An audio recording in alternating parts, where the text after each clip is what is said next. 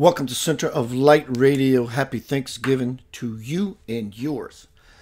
It's going to be my birthday Saturday, so I think what I'm going to do is actually do presentations for Thanksgiving evening as well as for my birthday on Saturday.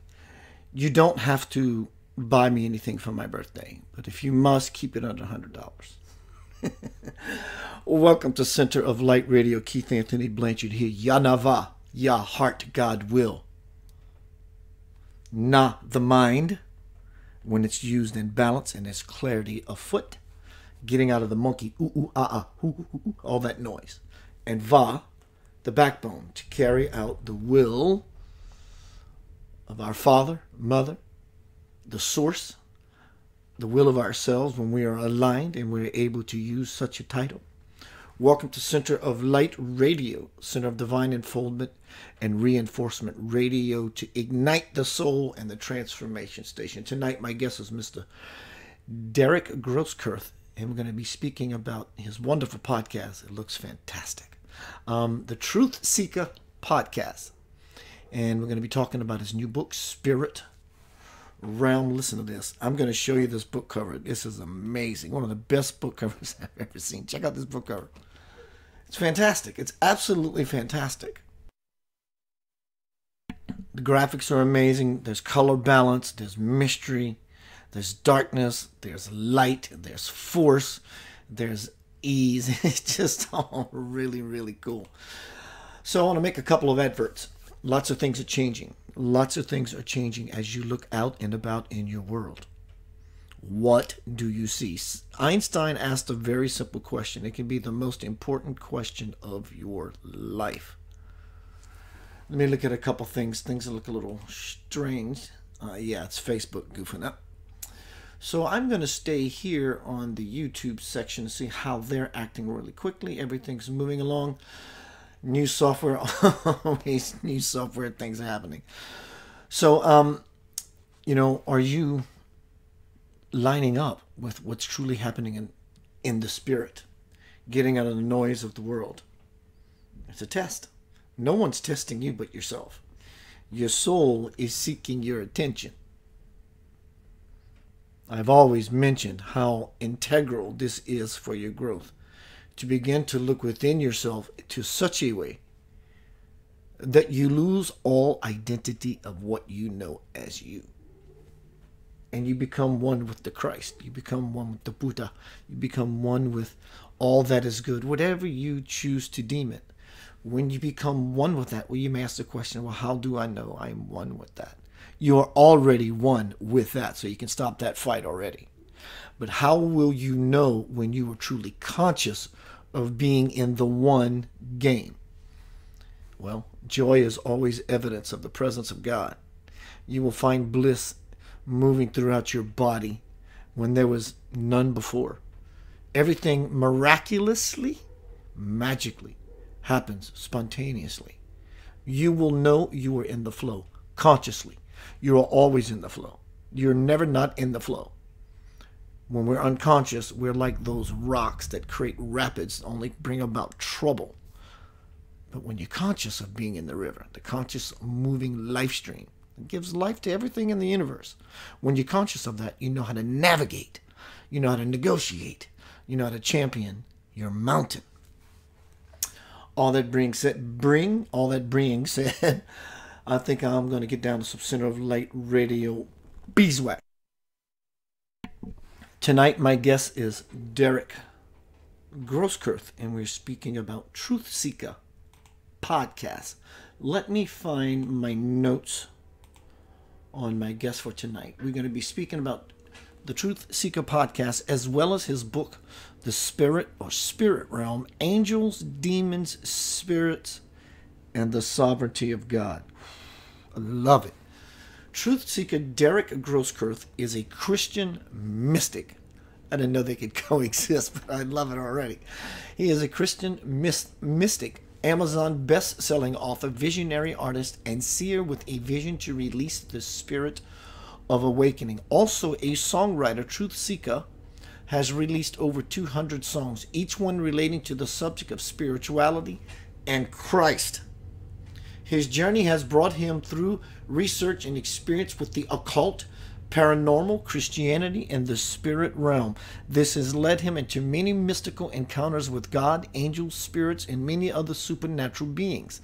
As the host of the TruthSeekah Podcast, I'm going to drop that link here shortly, he has interviewed hundreds of experts and leaders in the fields of supernatural, religious, philosophical, and paranormal studies. TruthSeekah has made it his life's work to understand the spiritual realms and relate it back to people in a practical way.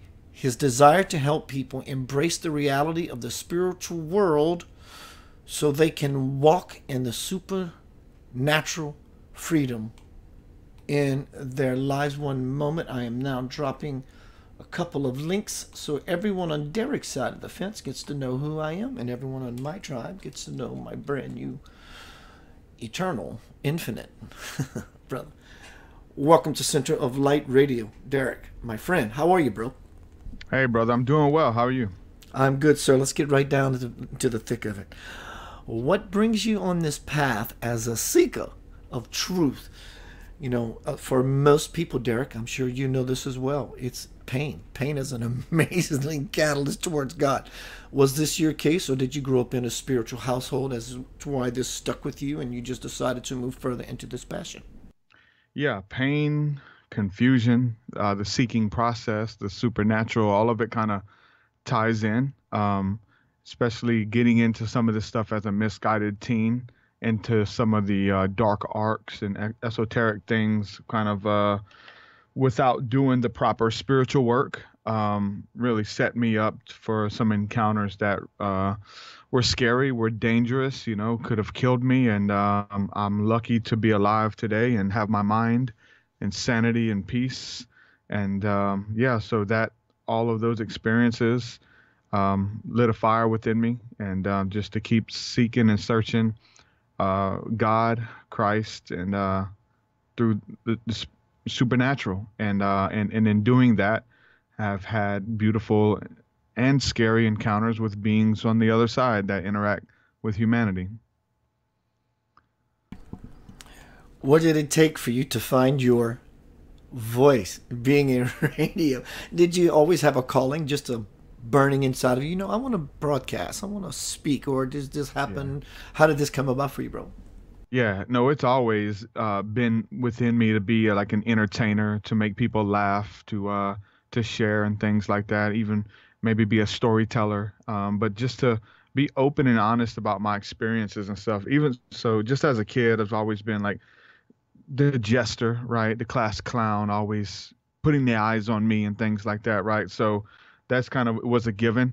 Like, I was going to do something. I didn't know that it would kind of morph into what it is today. And then I got born again in the Christian church, and I knew I would be doing ministry, but I didn't know like what it would look like, if it was like standing on stages at churches preaching or whatever the case is. And so it's kind of morphed over the years into what it is now, this whole podcast and movement and community of people who are like-minded and have similar interests and are open to ask the bigger questions in life, and a free, safe space to do that.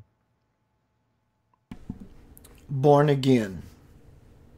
So Derek has this experience of being born again. When you were in that space, my friend, be it a church, be it at a friend's house, be it in the bar you're having a beer, whenever the magic of the love of God just poured itself all over you, would that be an accurate way to describe it? Did you just say, I accept and I'm born again and I'm not going to make any more mistakes? Or did you have serious, I know the answer to that, I'm just creating a question, but dialogue. But what was that like for you, if I may? Yeah, it was, just to make a long story short, really, I was kind of coming up into a lot of mystical stuff and really dark arts and Wicca and a lot of different paths and stuff, but I was just interested in the other side. And my mom was dating a guy who his son was a minister, and he would always ask me to come to church, and I didn't really want to go. It wasn't my cup of tea, but then he would ask me to come to prayer meetings with him, and I was like, well, I don't want to go to a prayer meeting either. I'm not really into that. Go meet with a bunch of you guys praying. Like, I don't know why that would seem of interest to me. But then he invited me this one night, I told him I didn't want to go, but he said that there was going to be a prophet there. And I said, okay, what's a prophet? He said, well, a prophet is like a Christian psychic. And that kind of caught my interest because I was into, just anything mystical or otherworldly. So I went to the prayer meeting, and we're at this somebody's apartment, and all of these people they have like worship music on, this beautiful hymns and songs that they were singing to God, and people had their eyes closed and they were just had their hands lifted, and they were like in this ecstatic state. They were somewhere else. Like they weren't there. Some of them were crying, they were singing these beautiful songs, and there was just a sweet spirit of peace that was in the entire room. And so I knew that they had something going on, so it definitely piqued my interest. And one of the guys who was there came and sat down beside me and said, "Hey, Derek, would you like to ask Jesus to forgive you of your sins?" And it was just that simple. And I'm just thinking to myself, like, I don't want him to hold my sins against me. So yeah, I'd love for him to forgive me, right? So he asked if he can pray with me. I said, yeah. And so he kind of leads me in what's known as the sinner's prayer, just asking Jesus to come into my heart, acknowledging the work that he did on the cross for my sins, and asking him to come in my life and cleanse me of all the wrong that I've done, and that kind of thing. And I prayed that prayer, and immediately I felt this like fire come down from heaven upon me, and just like went through my body and just cleansed out all the wrong that I had ever done. It was just beautiful euphoria just moving through my inner being, cleaning out like every time that I ever lied or stole or cheated or anything wrong that I had done. And I felt it cleaning me out, and I was just crying and weeping, and my body was just shaking with this fervent heat. And that was in 1998 at a prayer meeting that I gave my life to Christ, and had that beautiful encounter, and it just changed my life forever. I love that you used the imagery of fire. It's a divine fire. It's that which burns everything, all the nonsense, all the folly, all the goofy stuff that we do. And I'm okay with doing goofy stuff. I've learned to forgive myself because the lamb has been sacrificed over 2,000 years ago for our liberation today. So there's nothing that I can do. Nothing exceeds the power of God's forgiveness. Yeah. Wow. How delicious is it? We're already free. There's nothing else. There's no enlightenment that you're going to achieve with a pat on the back and a black belt certificate award. Yes, you may feel these different layers and levels of accomplishment, and you will know this accomplishment by your awareness expansion. How groovy you feel inside, would you say so, Derek? Yeah, I mean, there's just levels of awareness and consciousness, and like you said, we're never more forgiven. We're never more closer to God than we are right now. But there's levels, and we grow in conscious awareness of that. And sometimes we may feel like we're closer or whatever, or we know more. I think with age comes wisdom, and we learn from our mistakes, and we learn the journey, and we learn trials and tribulations and things like that. And we have, you know, what our own inner progress and our own spiritual journey. There's levels. We're not the same people that we used to be, and we learn so much. But as far as like, we're never more forgiven. We're never more righteous. We're never more loved than we are at this present moment. And so that moment follows us everywhere that we are, to be present in the love of God, in the light of God, with Christ, with the angels, with the demons, with the fairies, like with everything that exists in this realm and in the realms to come that coexist with us. And just the beauty and awe of the majesty of God in that creates the sovereignty of God in the ecosystem. And that's kind of what the book talks about, a little bit of all of that kind of stuff, just kind of coexisting with those entities as we do this song and dance throughout eternity. You sound like you actually lumped together angels and demons as if it's cool, because most people would say demons, and I get the whole ideology about it. I understand all the truths about it, like you. But for the sake of asking the question, why did you put angels and demons in the same category as if it's all just a simple play and demons are cool, so to speak, in this context? What is that all? Man, just even writing the book, I just went a little bit deeper in my studies of angels and demons, and like just I reiterate several times throughout the book just the fact that the word angel simply means messenger. They're messengers. And the more that I was writing about my encounters and then my experiences and my trials and tribulations and some of the beautiful ecstatic and seeing angels and seeing demons, the more that I kept repeating the fact that they're simply messengers. And then I look at this whole thing, the sovereignty, like the way that these angels and demons operate. The demons are angels as well. They're beings that bring forth messages. Like an angel isn't like a type of being. There's so many cherubim, seraphim, Raphaim, Malachim. There's so many different rankings and orders, and just like what we would just call demons, but there are these entities who carry messages from heaven for us.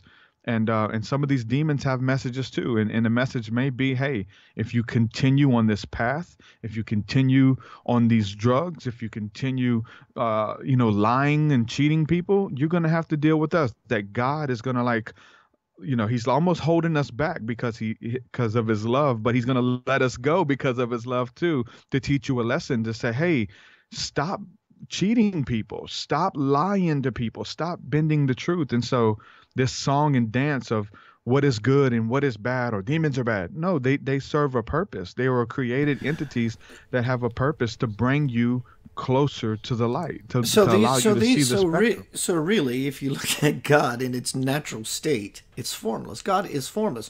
So as we begin to expand, Derek, and I'd like your feedback on this, as we begin to expand beyond the layers of boundaries whatsoever, even in this room, if you look at it from a point of view of physics, we look at, all these things as physical matter, you begin to break this down, there's empty space. You find little pieces, you begin to break them down, there's more empty space, and there's more empty space, and there's more empty space. Yeah. So really, angels and demons are not different at all. It's the same thing, because if a demon is going to bring through a message that's going to impart to you something that's going to change your life for the greatest glory and the greatest bang for your buck, is it really a demon or is it an angel? I mean, exactly. Where does the line cross? I had a friend of mine.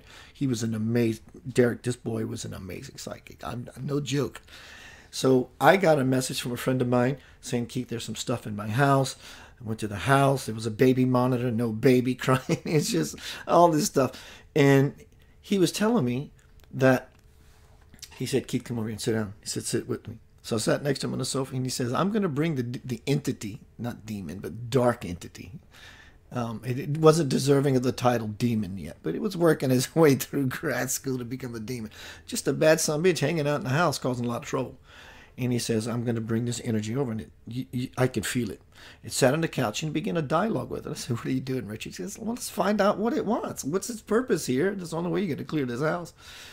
He says, so he starts talking to this energy, and he says, we are agents of the light. He says, how do you figure that? He says, Keith, he just told me they're agents of the light. I said, how does he figure that? He says, because it's our task to scare you back home. Yeah. Right? Mm-hmm. Yeah, no, they're scary. They do a great job at that, and they'll have their way with you. And so and it's the ones that we feel like have malicious intent or like are darker energies, but like they can't touch you unless you open up doors to them, right? So like the scripture says, and in the book I kind of go into detail, is this formula that I've came up with. Is simply James 4:7 in the scriptures. Therefore, brethren, submit yourselves to God, resist the devil, and he will flee. So if there's any types of wickedness in our lives, or these unclean spirits that we're dealing with, or the spirit of fear and these negative entities, if we have opened up doors to them, we have to close the doors, right? But we have to make sure that we're submitted on every level of our lives to God, that our hands are clean and our hearts are pure in this life. And as long as that's the case, if we haven't opened up any doors, then come whatever may, that it's something that was sent from God to buffet you, much like the Apostle Paul talks about the thorn in his flesh, the messenger of Satan that came to buffet him. We would call that a demon. A messenger of Satan we would call a demon. And Paul begged God on 3 occasions, take this from me. He said, no, my grace is sufficient.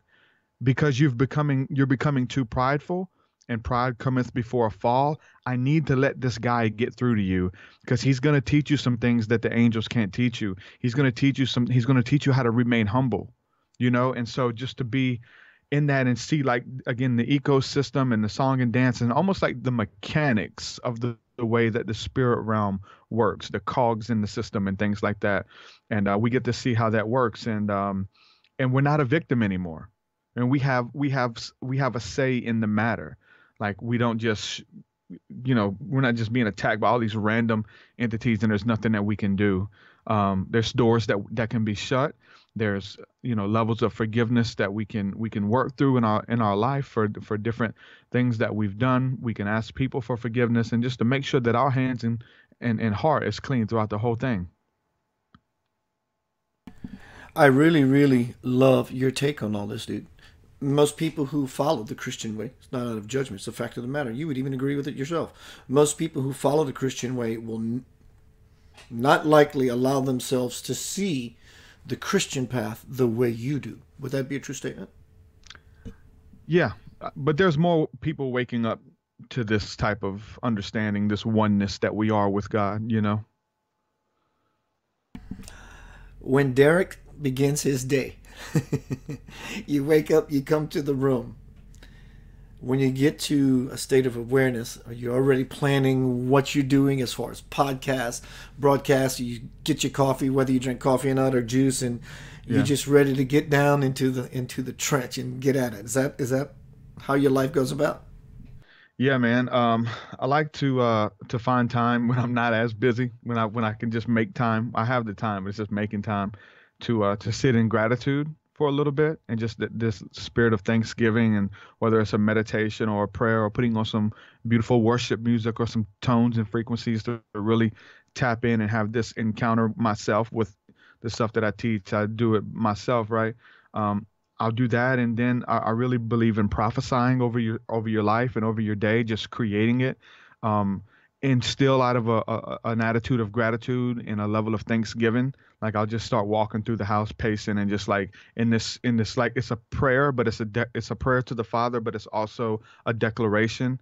Father, I thank you that the masses are being awakened through my podcast. I thank you that lives are being changed from my conversation. I thank you that strongholds are going to fall off of people's ears and off of their hearts, and bondages are going to be loose when they hear the podcast. And I just begin to thank them and kind of create that spirit of expectancy in the atmosphere for myself, and just even abracadabra, I create it as I speak it. So just understanding the power of the spoken word, prophesying over my day, remembering people in my community who need prayer, who are going through things. I begin to lift them up. God, I thank you for opening up doors in their life. I thank you that their greatest days are ahead. And just knowing the power of the spoken word and moving prophetically, speaking it over my day. And it's almost like the law of attraction. You begin to think about these things, and you speak them, and you create them, and you expect them to come, and you kind of get your heart and your life ready to receive. You prepare your heart to receive the harvest that's going to come. And so there's an intention with everything that I do, with the music and the podcast and the writing and the meditations that I do. There's so much that goes into them, with like the alchemy and the preparation behind it, that I want you to have an encounter with God. And so I get messages from people from all over the world who are listening to, say, a podcast with myself and Jordan Maxwell talking about aliens and the Illuminati and stuff like that. And then he's gone, he's off the podcast. And so I've got all of these viewers because he's a big name. And so they're listening to the podcast, and I just begin to talk about prayer. I begin prophesying over the audience. Father, I thank you that you're going to encounter the people who are watching it. I'll do it on camera. And then people just feel that same presence that I experienced in 1998, the presence of God, the Holy Spirit, if you will. And it starts encountering people no matter where they are. And they have their own encounter, driving or listening to it. And they have to email me or call me like, when you prayed, something shifted in me, man. I thought I was listening to a podcast about aliens, and then you pray this prayer at the end, and my life has changed. And like, they want to get involved, and it just like takes it to the next level, man. So that's like the song and dance of a day, and the intention and what goes into it. Wow, bro. I like your fire, dude. You remind me of me, a Christian version of me. I'm more of a just a spiritualist. I'm into I the am too. school. Yeah, I I'm am into the too. school of We use divinity. a lot of good terminology that I Yeah, yeah, resonate with, and the Christian stuff too, and the yeah, forgiveness and Christ and the cross yeah. and You all see, that, man. I'm a Christian. I'm all of it. I'm all of it. Look, if you told me, even if you're an atheist, there's no Yeah. such thing as an atheist. I don't care who you are. You're not an atheist. You can't be. It's impossible. If you believe in the love of your children, the love of your wife, or the love of whoever, you are not an atheist, because you're believing and touching on something that is beyond something you can understand as to why you profess to love this person, that you know you're so connected. You have a child that's born. That child comes out of mama, and you touch that child for the first time, Yeah. there is something there that's beyond this earth, and you know that. Yeah. So you're not an atheist. You're just trying to kid yourself or in denial from a bad Yeah. experience you may have had in a bad church. But Yep. for me, my You're my path. absolutely right, man. You're right, and my path is more of the Hindi way. I love the Hindi way. That's just my thing. But when beyond the Hindi way, it's not that at all. It's this thing that lives. It's this no thing that lives inside of me, and in that no thing is everything. And every day I do what I can, from the time I come to the awareness of the room to I lay my head down. I'm in it just like you, Derek. I'm in it to win it. Winner, win a chicken dinner. I'm in it full. I want it for myself. Hence my radio show and my work is called Center of Light. I'm trying to empower everyone to become that very beacon themselves, so we can become the lighthouse for the cosmic citizens adrift in the cosmic sea. We call them extraterrestrials, or even just friendly people that we know as humanity. And I love your way, and I see you as a bridge, bro, bringing those who are in a more fundamental Christian way. They attracted to you because of Christianity, but those who are in it in a more fundamental way, and you're dropping those seeds of others, extraterrestrials, and this and these, all what most people of the like would consider conspiracy theory. You and I know that rabbit hole is true, and it goes a little deeper, but you're opening the door for these newcomers into Yeah. greater thought capacity. Yeah, that's awesome, bro. I love it. Yeah. It works both ways. So I really feel like there's two sides of the audience. There's definitely that side, those people who are in the church, but they're not really getting the answers that they're seeking. They're asking the bigger questions, and they've been told, maybe that's Satan's, it's satanic. Don't ask those questions. Don't really look into that. You're just trying to find out too much. You'll find out when you get to heaven. All these weird, they're asking these questions, but they're not getting the answers. So there's definitely that group of people who are like devout Christians and in the church, and they're just asking bigger questions. So they're there. And then there's the other side too, of the people who are like far out spiritual, new age, way left people, who is like, now I'm kind of like introducing them to the beauty of Christ, and that he's not against you, and that his love is for you. And if you can come and experience the depths of the love of Christ that you've probably never encountered. And again, like you said, closer to the beginning, is the fact that these people have had encounters with a bad church experience or whatever that really turned them off to going deeper in this relationship with Christ, who I believe that if anybody's seen him for who he really is, they would fall madly in love with him, because he is love that was incarnated into a person, and so that's just simply it, kind of working on both sides. I agree. People are starting to see that. They're starting to see the truth that was written, spoken of for a very, very long time, that I am in my Father's in me, and I am in you. You will do greater works than I. And you can't just you can, and certain things, but you can't cherry pick things that Christ himself said.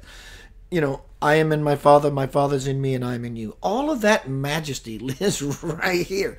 So in a way, no, let's not, it's not in a way. The question I pose to many people when we get into such dialogue is, you begin the inner search and try to find where the you that you know as you ends and the God that you know as God begins. You can't do it. There's such a gray area. The way you will discover that is, like you said, removing the sin. Not sin, you're in trouble. Sin meaning I'm human. I fumble, I folly, I make mistakes. It's my task, because I'm a spiritual grown-up. Now, I'm not a child of God. I'm an adult of God. It's time for me to take my depends off and my pampers off and stand up and take responsibility. And in so doing, we begin to create the contact. Close encounter of the best kind. The contact. And so I see that people are beginning to understand that when Jesus says, you would do greater works than I. How is that even possible in the fundamental way? You can't. He says, no, when no one is, the equal level with Christ himself. Well, if Christ said it, then something has to be not right. You or Christ, which one is it? But I think the whole world is waking up to Christianity. I think most of the world is waking up to the idea of other people and other ways that their religion, through their religion and their culture, they want the same thing Christians want. They want family. They want grandchildren. They want to see their tribe grow up to be community, prosperous, beautiful, loving human beings, so we can become that very prophecy of heaven and earth. And then we got these people who are really, really hard, and they stomp in the ground, and they call them Muslims this, ragheads, and they call them black people, and Democrats, and libtards, and Republicans. It's like, what is have you not forgot the love for your brother? What do you think, Derek? What's happening? What do you see happening in all of this chaotic stuff? Are you they know able how to to see get us. do you see the order in the chaos, my friend? Oh yeah, yeah. I mean, and they do too. Order ab K. They create order out of chaos, and so we create the chaos. We keep the people confused, and then we give them the answer. Whether the answer was Obama, or the answer was Trump, or the answer was buy this, eat that, this will make you feel better type deal. So they keep us as consumers and stuff. And they're really, you're talking about witchcraft, you're talking about sorcery on the highest level when it comes to all of that stuff, just keeping people asleep. And people are waking up though. People are waking up, and you really do have to abandon your stance when it comes to some of the things of this world that you're fighting for that are going to perish. You know what I'm saying? And like splitting hairs, even as we call it. And I'm finding a lot of people, even Christians, who are waking up to the beauty of seeing God in everything and in everyone. And so there's like the reconciliation of all things, that he comes to reconcile all things unto himself. Christ does. And they understand that, and they are able to look at people and see a reflection of Jesus, and they're able to see a reflection of themselves. You know what I'm saying? You know what I'm saying? Namaste. And I bow to the, you that is within me. And all of these ancient paths that are coming back. There's an ancient voice. It's the earth that's screaming to us and begging us to come back to the ancient ways. And it is a way of love and understanding and moving past all of the stuff that divides. And because if they can divide us, they can conquer us. And dissecting us off into religions, and then denominations within that religion, and and only finding the people that look like you, speak like you, sound like you, to commune with and stuff. And so there's a beauty for a lot of different people waking up and just being able to see God at work in everything and everyone. It's pretty awesome. My brother, do you have any music on YouTube to where you can grab and send me a link, something that's ready and audience ready to hear? If you send me that, we'll go into commercial break. I'll play a Lavender Soul song, and then I'm going to come back and we'll drop this link. And everyone, my guest tonight is Derek Grosskurth, and we're speaking about his phenomenal radio show. He has quality gear. I love it. I love a gearhead. I love someone who just loves what they do, and they're willing to do what it takes to bring about quality. Quantity is always important. Quality is equally important. Tonight we are speaking with Derek Grosskurth, and we're talking about his podcast, the TruthSeekah Podcast, and we also are speaking about his book, Spirit Realm. Let me read all the subtitle, because it's really cool, and I got rid of the subtitle. Derek, what are the subtitles, sir? Oh my goodness. Okay, so the subtitle of the book is Angels, Demons, Spirits, and the Sovereignty of God, forward by Jordan Maxwell. It's just over a month old. It just came out, so you can get it on Amazon, or my website will send you to it, TruthSeekah.com. But I try to cover it all, like any mystical experiences that I've had with these types of entities. I go into that, and I kind of give a background explanation on the different ranks and orders of these entities. And again, if I've had any supernatural contact with them, I kind of go into some of those experiences, and there's a whole plethora of them. And really, I try to tie it back to the Bible as well, just to show you that a lot of the stuff is in the scriptures. It's been there the whole time. We may have glanced over it. I'm learning so much as the more study I'm doing. I'm finding that, like, I'm talking about the elementals, and then they're showing you scriptures in the Bible where People were communicating with angels that traveled through fire. They came from, like, the fire was a portal between heaven and earth, and they came out of the fire, gave a message, and jumped back in the fire and went back to heaven, and communing with these entities through the elements and things like that, the cloud, all of this stuff, and really just blowing our minds of this stuff that's been in the scriptures this the whole time, but we've just kind of glanced over it, you know. You know, instead of doing a Lavender Soul song, which happens to be my spiritual band, we are working on a new album. I did go to the recording studio Sunday, and we cut the first track. Or at least I played the guitar for the first track. We're coming out with a new album, but instead of doing that, I want to go right to Derek's song. Derek, if you can send me that link to your song. I sent you one on YouTube. Is that cool? I mean, I'm sorry. By all, no, yeah, whatever. As long as you got it, brother, and it's usable, and they're not going to give me a spanking on behind me. Let's see. Flight of the Navigator. Is that it, sir? Flight of the Navigator. All right. It's going to take me a minute to do this dance. Everyone, welcome to Center of Light Radio. Always appreciate you. You are always living in the light, or you're doing it consciously. Very simple question. How do you know when you're living in the light, Mr. Keith Blanchard? Things will be lighter. You will feel lighthearted. You will feel delightful. You feel like a lighthouse.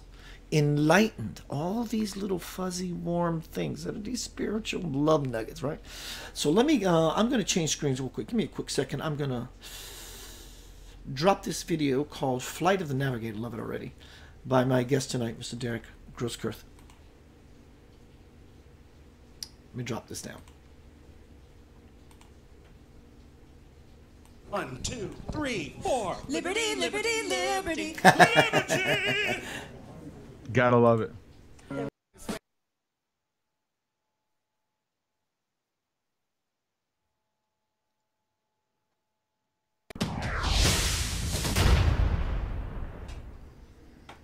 Welcome back to Center of Light Radio. Today my guest is Derek Grosskurth, the TruthSeekah Podcast. Also talking about his new book, Spirit Realm. And we just heard the most amazing, redonkulous song. Dude, that was phenomenal. The production, being a full-time professional musician, the production was phenomenal. I can hear, and I got earphones, and I can hear the panning and the oh my God, the tones are there. It's rich, it's full. Who did the mix down, bro? I do all my mixing and stuff. I have different producers that I work with. So a lot of times they do the music themselves, send it to me, and then I have like the vocal layering and all the mixing and stuff like that. So even with that. So like, are you a musician as well? I'm not saying that you're not a musician. A little bit. Are you a musician or just a rapper and you put... No. So I've played bass in a couple hardcore bands and done a lot of vocals, right? Screamo vocals and metal. I'm really big into some metal and stuff like that too. But I play a little bit. Played in some bands, yeah. In the song, man, I heard some. Listen, I'm hearing this tune, you know. I'm hearing Merkabas and Wormholes and James Gilliland. I was interviewed by James Gilliland many, many years ago on As You Wish. Yeah. But, dude, I like your content, bro. I'm serious. I really, truly like it. Thank you. Send me a link. We'll play another one later.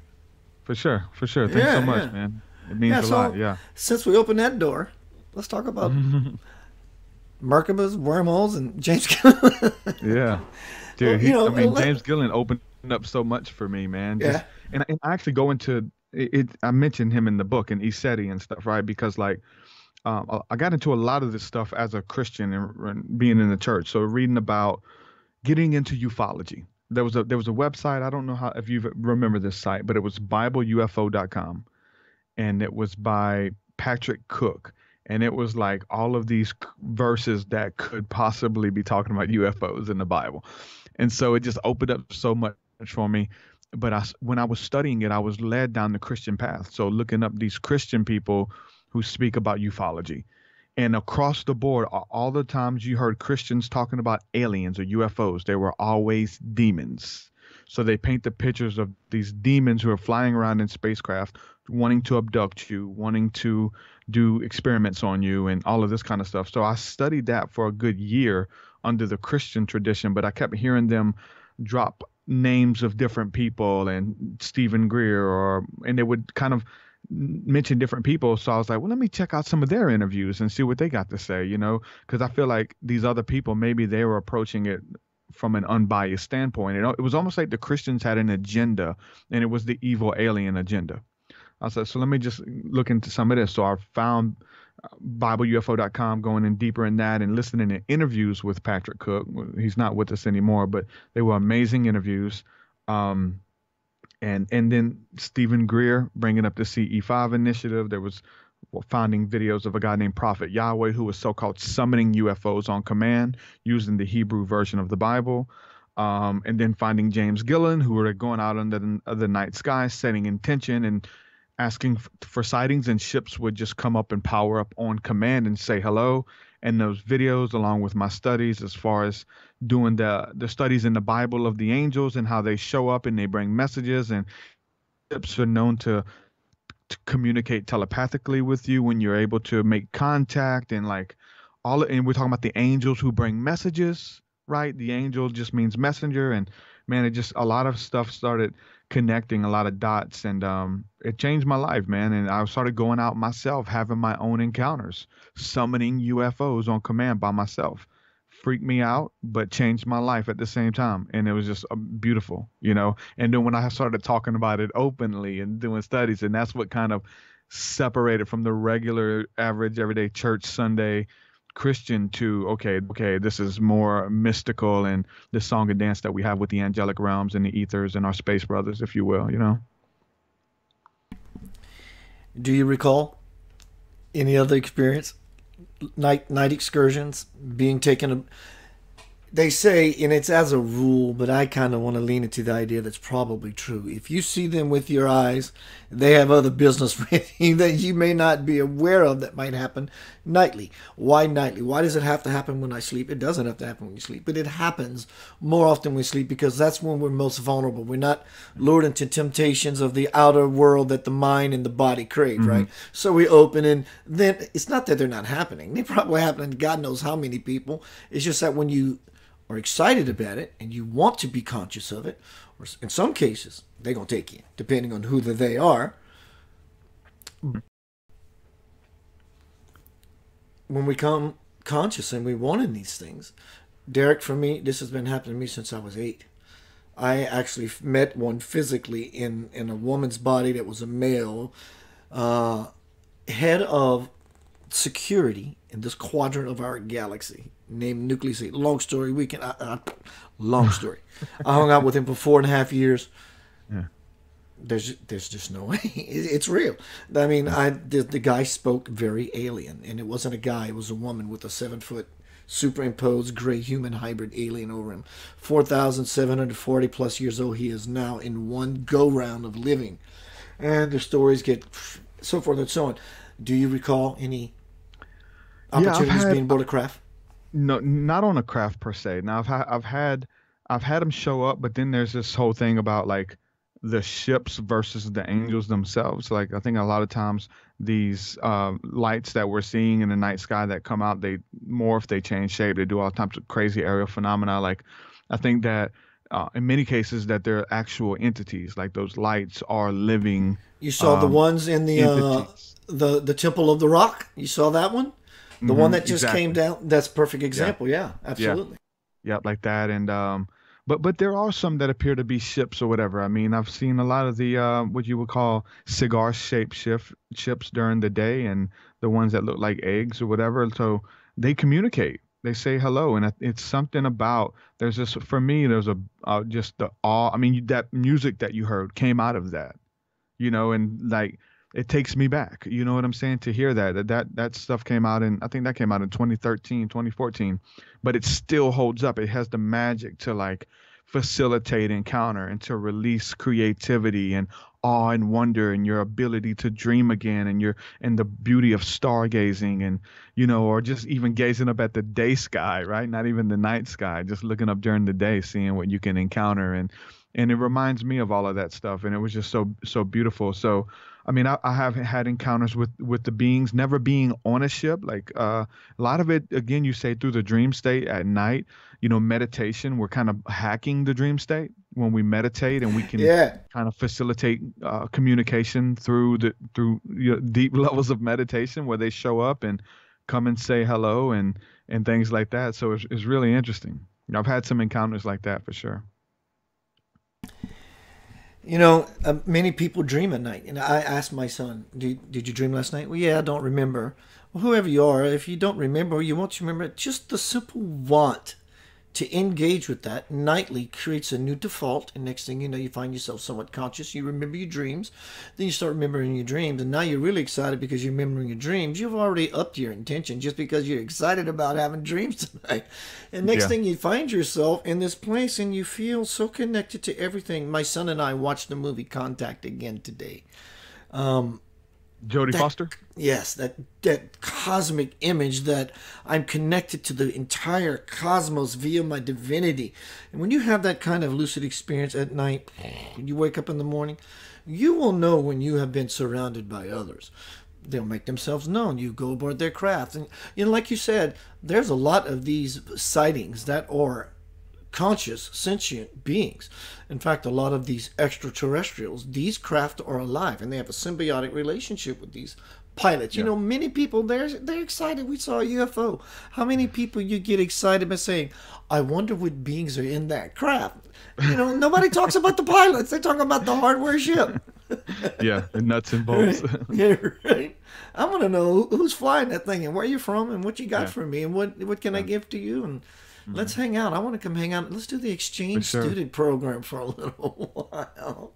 Yeah, they're out there, man. And if you're looking to make contact, it's very possible, and just a simple will to want to do it. And then you have to spend the time, then you have to kind of become a Pez dispenser sometimes with your head just kind of looking up the majority of the time. But I had so many beautiful encounters over the years that just really changed my life. And the funny thing is, I'm still just left in awe and wonder. And I put in the book, the book is just still filled with a lot more questions than answers, of just these different ideas and what ifs, you know what I'm saying? Versus yes, these were the beings from Zeta Reticuli. They come every third and first Sunday of the month, and they'll say hello at 12 p.m. As Orion is at its highest peak, you can see them.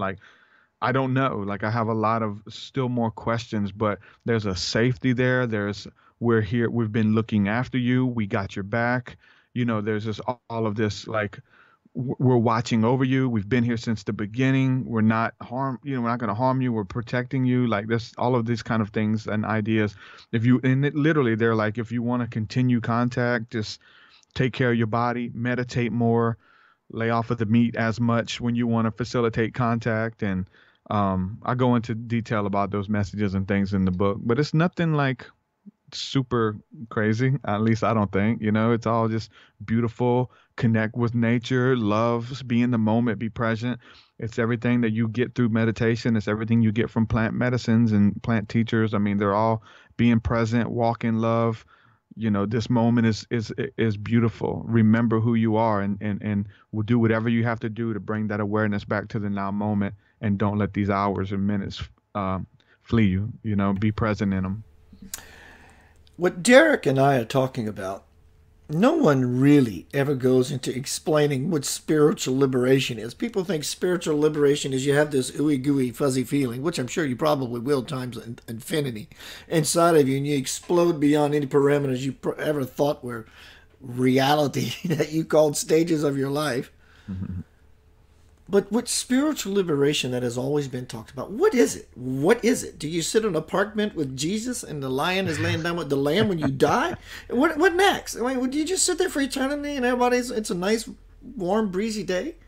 I mean, spiritual liberation is being in touch consciously with the universe that's teeming with life. There's life on dimensions you never thought possible. In fact, those dimensions all around you, and your loved ones are dancing all around you right now, that I'm bringing them to your awareness.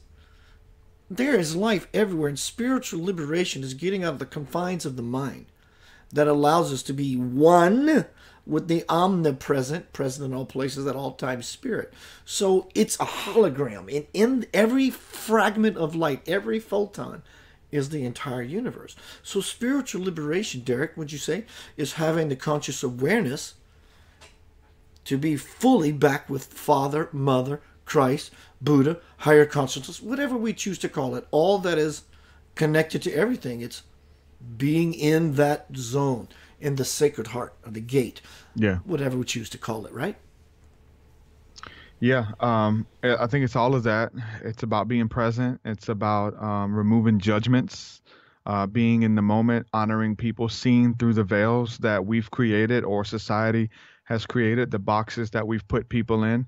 The boxes, again, like you said a while ago, you put Muslims in, that you put Hindus in, that you put Christians in and pastors in, like moving the boxes and be able to see the person for who they are, which is an extension of you. Everybody is an emanation of God and an emanation of you, and treating other people like you would want to be treated, because in fact you literally are. Like what you put out comes back to you. So honoring people is honoring yourself. Jesus says that when you give, one of these people who are thirsty a cup of water, you've given me water. When you visit the homeless and when you take time to go visit the people in prison, he said, you visit me in prison. It's like, and his disciples were baffled. They're like, what do you mean that we visited them in prison, visited you in prison? It's like, what you've done unto the least of these, you've done unto me, because everyone is an extension of yourself. We are all connected. That's what the body of Christ is when we're consciously coming together, that we literally formulate God on the earth. The person of Jesus, we come together, all of our different facets and what our beliefs and what we look like and how we operate. But when we come together in the spirit of love and of unity, which is what Christ is, we formulate him on the earth. And there's beauty in our differences, and the hand and the foot and the nose and the eyes and the ear are all different.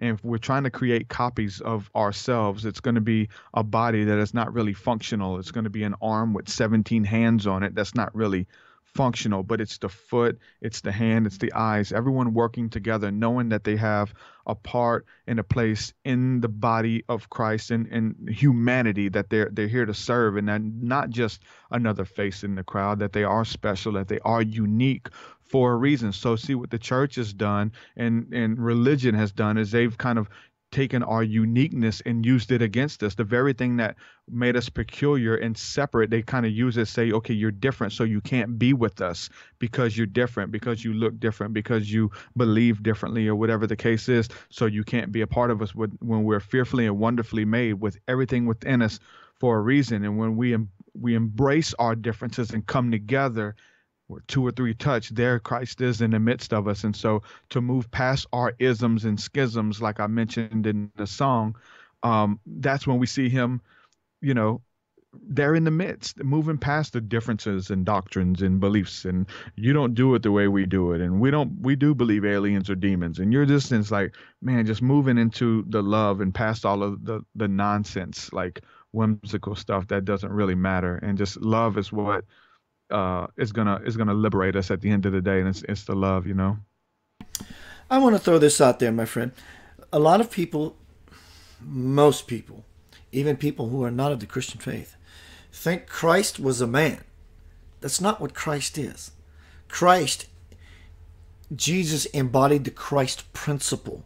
Christ is not a man. Christ is beyond the form that we have identified as Jesus. Jesus became the conduit for the Christ. In so doing, he became the Christ. Jesus the Christ. So when we call Jesus the Christ and the only, we actually sort of limit the divine fire that lived not only that is omnipresent, but in Jesus itself. What are your thoughts about that? That the Christ is not really a man. It's inclusive, but what the Christ is, it's the omnipresent spirit, which is every thing or no thing. What are your thoughts about that, sir? I believe that Christ was the anointed, that Jesus was the anointed. He carried his anointing, and he was the Messiah that came to save his people from their sins, to show them a better way, just as Moses was a form of Christ for the Hebrews, just as all of these leaders and patriarchs that we have are forms of Christ, or images or shadows, if you will, of the Christ. And so, it all ties back in of him coming to show us the way, and he did it perfectly. And but I think but to say that he was like just a man, I don't think that he was just a man. I really believe that that he is the image of God, just like but it's kind of tricky because we are all images of God, and we are made in his images and likeness, and we are the son of God. But His pure heart gave him a head start. yeah, and what he did something that we couldn't do, though, as far as being perfect. Like, he never messed up. We've messed up. He never stole. He never, acted out of character. I want to, Derek. You're the kind of guy, you like me. You like a good rabbit hole chase. You like good Yeah, for research. sure. I just want to throw this out to you. This is not to buck anybody's current, anyone. And this is not to be contrary. This is just to throw up a new nugget. You mentioned about he walked the perfect walk. I love that image. I love it. There are many stories. There are many books, and I'm not swayed by any of them. I'm just entertaining an idea. They say Yeah. that he had tendencies, and he was a divine brat. That he would create these sparrows out of clay. Just if there would be such an image of a divine brat, someone, royalty might see in some courtship somewhere in court. I'm open to the idea. In fact, I love the idea that he was human. It gives many of us the opportunity to see that in his humanity, that we can reach the divinity. So again, I see Christ as a bridge. In fact, here's something that most people have never or thought about. When we look at the prophecy of heaven on earth, what is that? It means heaven as above, so below. Also, as it is in heaven as it is on earth. But when we look at the image of Christ being crucified, he's like this. So we're looking at the cross, which is a plane vertically coming down, and we see a horizontal plane. And where do they intersect?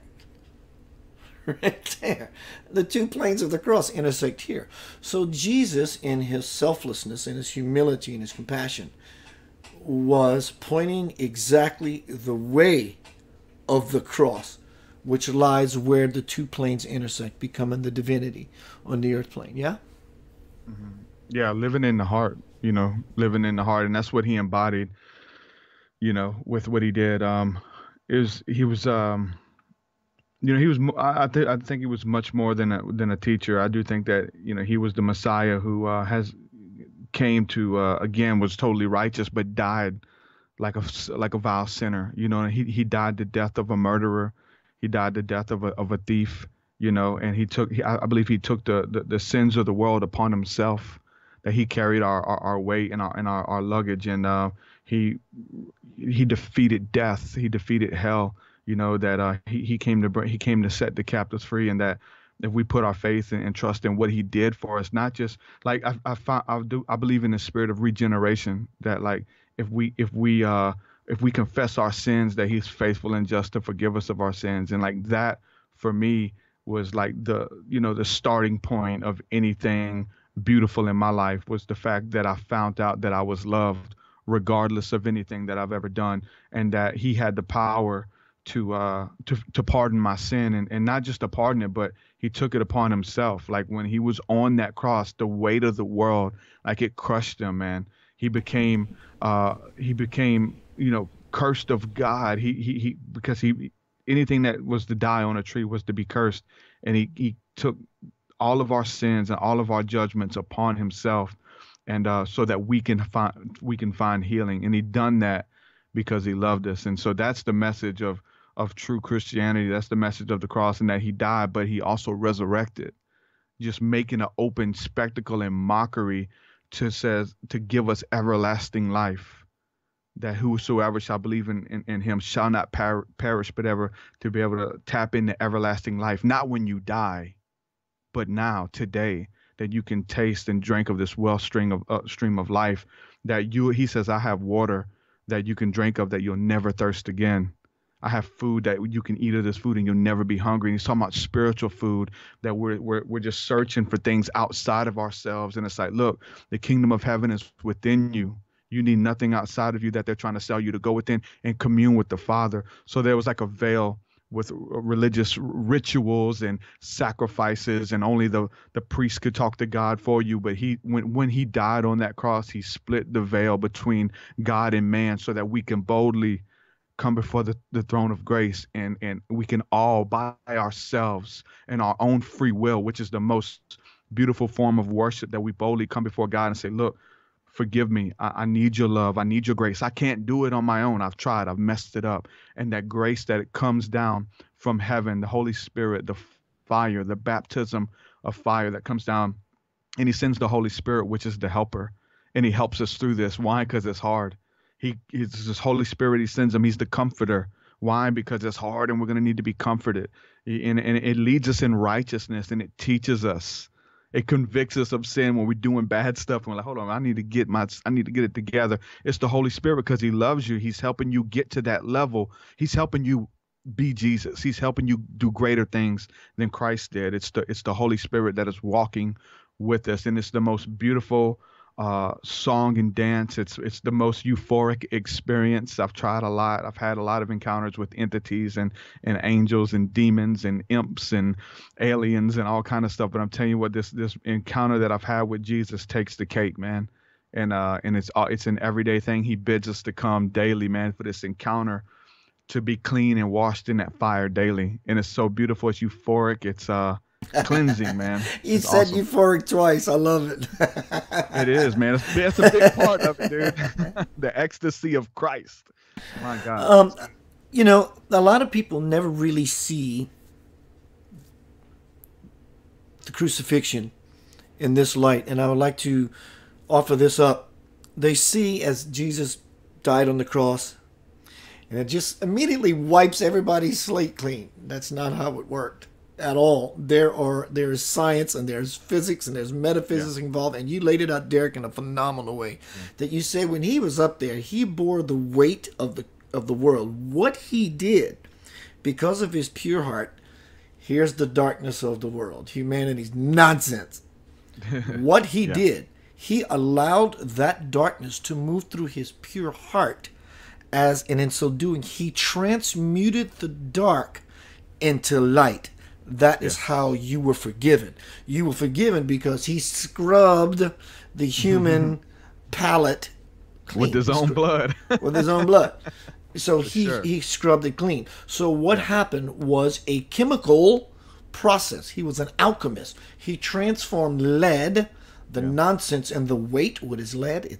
The weight of the world, through his pure heart, and simply illuminated. It's and so yes, Derek, would you find that second song for us? And while I talk to the audience, just tell me what kind of song. I've got so many. I want to. What are you in the mood for? I want you to play for us, or send to me what you feel we need.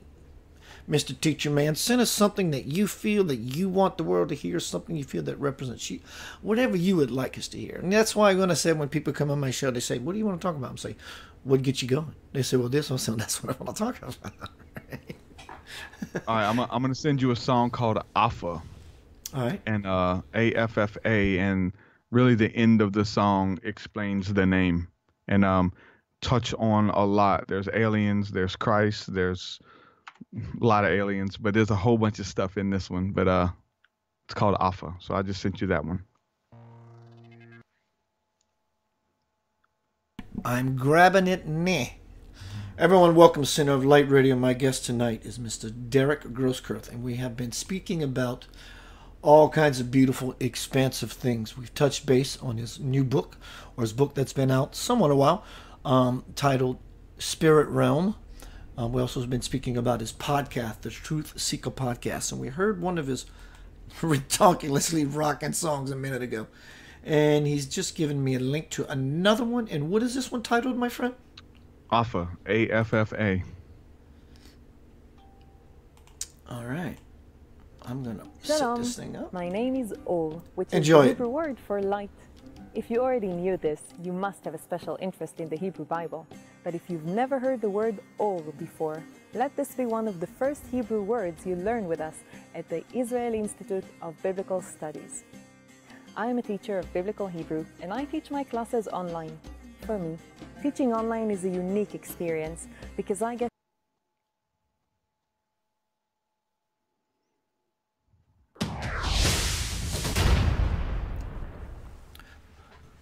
Welcome back to Center of Light, final segment. My guest tonight is Mr. Derek Grosskurth, and we have been speaking about lots of stuff, mainly Christ. Oh my gosh, don't tell me my software is frozen. It hasn't done this in a while. Derek, it froze at the end, and I think I found the culprit. After all this time of having some issues, I found the culprit. Derek, welcome back to Center of Light Radio, sir. Yes, sir. Did you enjoy the video? Are you signed?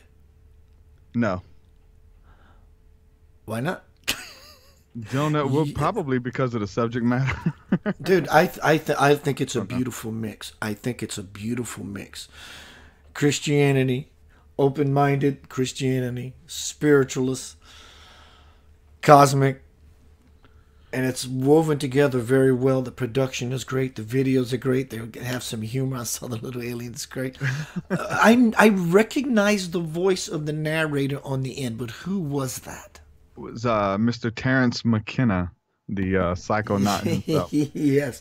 My brother, we're at the end of the Center of Light Radio. I've been posting, and I will post again. Everyone, here is the contact from Derek. And for those in Derek's tribe, mine as well, I had a software freeze, and I think I know why. I think my video card is going out. Though I beefed up my RAM, it's nothing to do with the video card. Anyway, blah, blah, blah, blah. Derek, would you close us out with a final thought? Anything? Announce what you have going, how people can find more about you and your podcast, buy your book, whatever it is, your gig, bro. Whatever you would like to offer. Sure, man. Please do that. So my website is TruthSeekah.com, TruthSeekah.com. You can pretty much type in TruthSeekah anywhere that media is found, YouTube, Facebook. I mean, follow me on all that, Instagram, Twitter, whatever it is. And I'm there. The book is out. I have guided meditations. I have my music. I have over 200 songs, most of them about, again, spirituality, consciousness, Christ, and things like that. Podcasts, I do at least 2 shows a week, talk to some really cool people. Need to get you scheduled on now. And I'd love to, bro. I'd love to.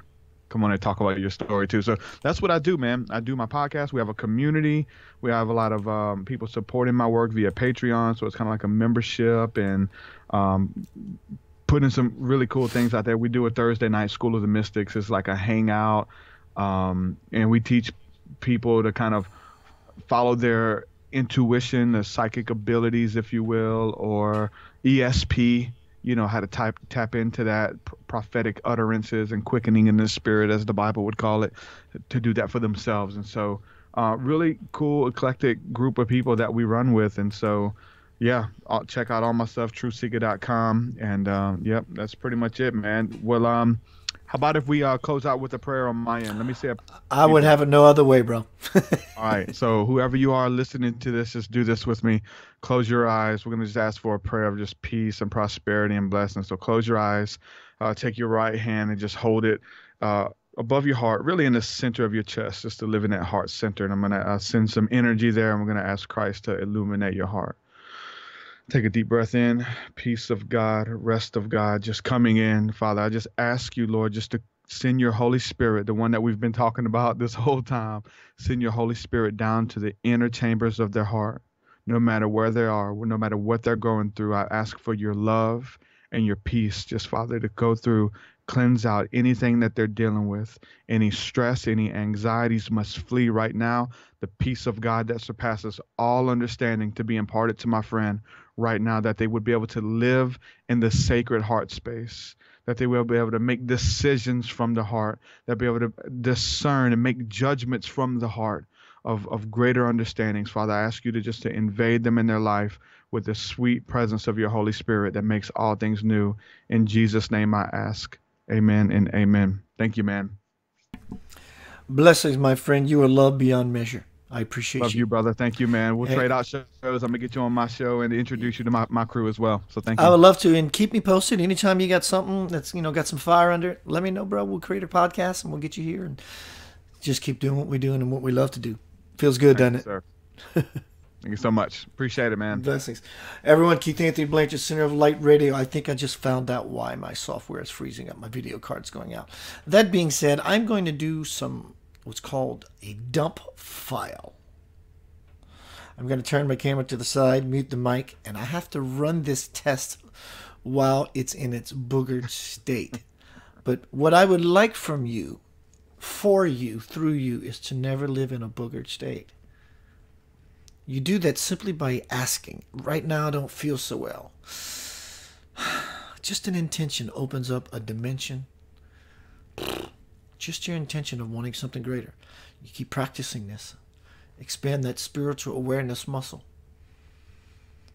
You got artillery. When you understand who walks beside you, you will never be afraid again. Peace, love, and always remember, live in the light. See you soon.